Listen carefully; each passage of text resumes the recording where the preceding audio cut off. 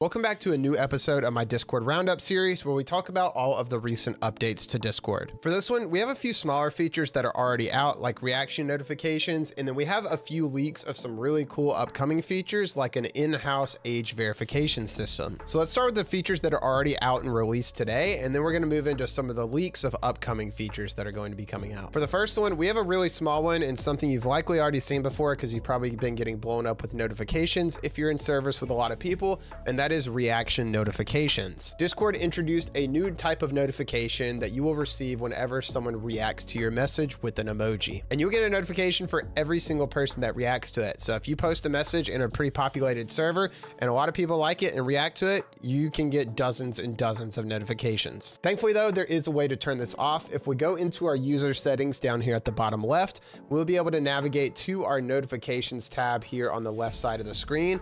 And then up here towards the top, you will see reaction notifications. You can have it set to all messages, only direct messages, so you only get notifications for reactions in your direct messages, or you can turn it completely off by selecting never. So those are your reaction notifications. Next up, we have another really minor update. This is a little bit of a minor change to the UI. You will notice in your direct messages tab, if you come up to your direct messages, if you've ever utilized Discord activities before, you will now have a permanent bar up here that shows play again of all of your recent activities that you have utilized inside Discord. Surprisingly, some people are kind of complaining about this because they're saying it takes up extra real estate on the direct messages page because we first got the shop tab and now we're getting this and we're slowly moving our direct messages further and further down. I don't really see it like that personally. I mean, it's super small. I don't really care for it. I think it's just part of them really pushing Discord activities, and rightfully so. I think they are a really cool feature that is severely underutilized. There's some really cool things that you can use with Discord activities. I mean, they even have a full-on, like if we load this up, they have a full-on Minecraft game that you can play directly in a Discord voice channel.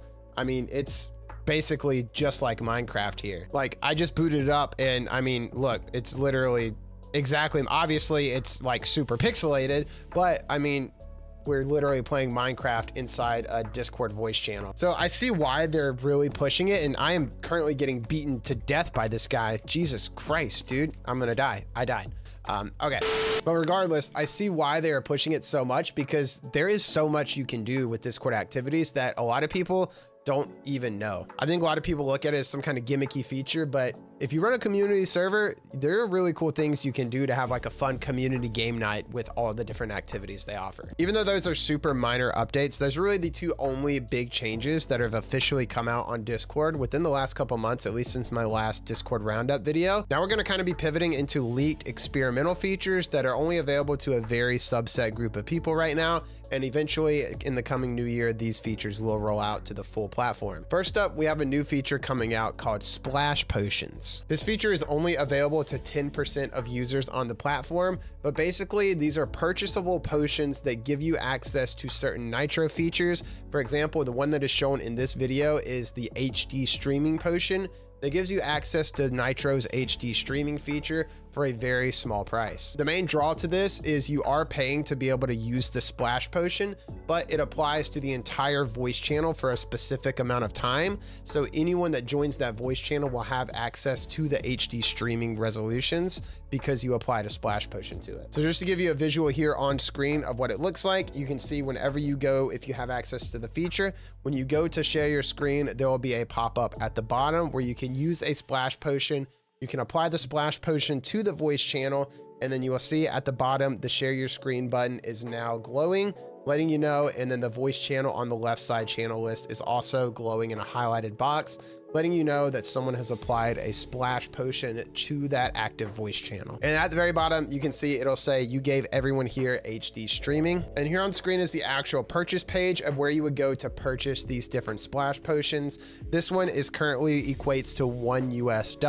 So for $1 US, you can purchase a HD Splash Potion that'll activate HD streaming quality in that specific voice channel for the next 12 hours. I don't think these will be really that big of a hit. I think it's kind of gimmicky. The only thing I could see this useful for is if you are hosting some kind of community event or something, and you want to have a bunch of people streaming something in a voice channel, and you want to give them all higher resolution streaming quality, then you can apply this HD splash potion to the voice channel. So for that 12 hours during that event, everyone will be able to share their screen at a higher resolution. Another new feature that is currently in the works that just got leaked a few days ago is the ability to schedule messages on Discord. This is something very minimal, but I think a very useful feature that a lot of people are going to utilize is having the ability to pre-write a message and have it be sent at a specific time and day in the future. So definitely excited to be able to start scheduling messages soon. Next up, we have server applications. If you are at all familiar with Discord's guild feature, which for some reason still isn't fully available. If you want more info on that, I'll have a video linked below on everything that you need to know about Discord guilds. But one of the main features of Discord guilds is you have to apply, you have to submit an application to be able to join. Well, coming out in the near future, part of Discord's discovery feature, they're going to have an apply to join option,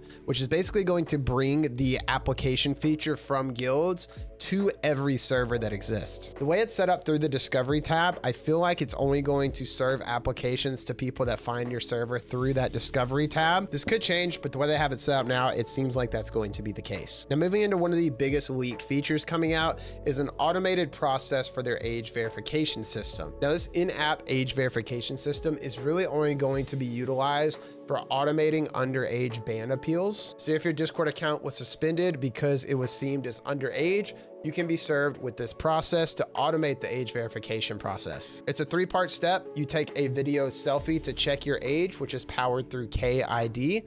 They'll process the results, and then you can log back into Discord once that has been verified. I'm not too familiar with KID, so I'm not really sure how they tell your age just based on your face, if they can tell if you're over 13 just from a video of your face. But I imagine they're utilizing some sort of AI system to be able to do that. Some people are questioning why there's a video selfie and no, just take a picture of your ID. The likely answer to that is Discord is 13. You have to be 13 years of age to be able to use it according to their terms of service. And if you are 13 years old, you're not going to have a driver's license or a state issued ID. You usually don't have any official state verification until you turn 16 and get your driver's license, at least here in the US. So that is likely why they're utilizing this video selfie method. But nonetheless, that's an overview of their new automated AI age verification system that'll be coming out soon. And that's pretty much it. There's not anything too crazy. Honestly, I was expecting a lot of bigger features to come out before the end of the year. It really seems like Discord likes to push a lot of their big features in Q4, but we really didn't see anything. I mean, one of the biggest things that was announced this year was the guild feature.